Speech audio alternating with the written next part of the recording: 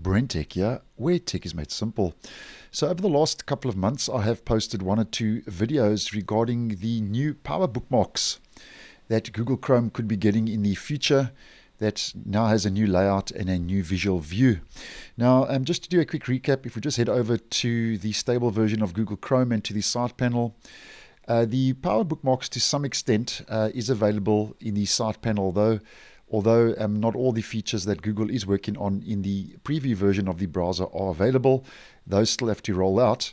But if we head back to Chrome Canary and we head to the side panel and the bookmarks, here we can see the so-called new Power Bookmarks, where just to do another quick recap, you can search through those bookmarks, you can sort the order from newest right through to Z to A as an example. You can change the visual view from compact to visual, where the thumbnail, unfortunately at this stage, because it is early days, is just showing a red thumbnail instead of a thumbnail preview.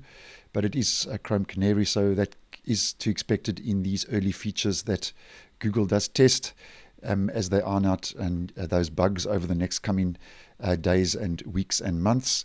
And then the new little feature I want to bring to your attention today, if you have been following this feature and are interested in up and coming features, is if we click on the folder button now.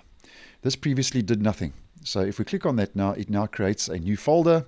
And then obviously if you have bookmarks in that new folder, it'll show you the amount of bookmarks, and you can also rename that.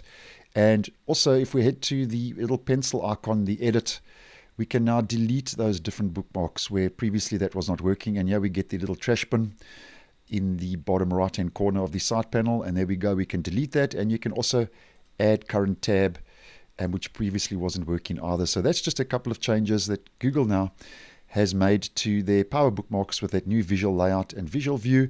And at this stage though, it's not known exactly if and when Google will roll the new features out for the bookmarks to the stable version, but just bringing your attention to that, as it is still early days and there is still a little bit of work to do, and that's available now in Chrome Canary. So thanks for watching, and I will see you in the next one.